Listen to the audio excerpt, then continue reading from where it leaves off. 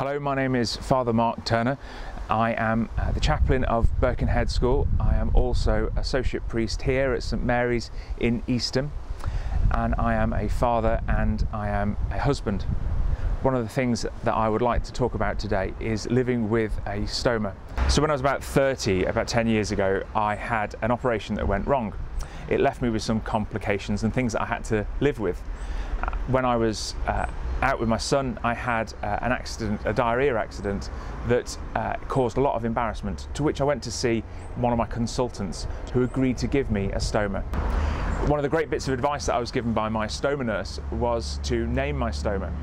We decided to name my stoma Animal because of all the noise that he makes at those inopportune moments. So the day after Animal was born, I was left to do it all by myself. The bag exploded. I went to the toilet. I ran to the toilet. I was in a room on my own. I had output going all over the place, and I cried. I cried on my own for a good half an hour, not knowing what to do. No bag on, just poop flowing all over the place. I was scared. I was nervous. I was anxious. I thought I'd made the worst decision of my life.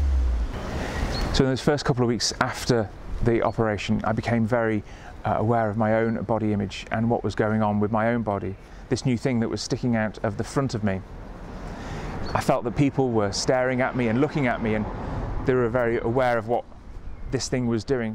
Actually, they weren't, and they were just getting on with their own lives themselves. So in all the years that I've had my stoma, actually, there are days when it's completely pants and things don't go very well, and I am crying and I have accidents, but those days are few and far between. Very few and very far between. Generally now everything goes fine and I control it rather than it controls me. I can just get on with my life.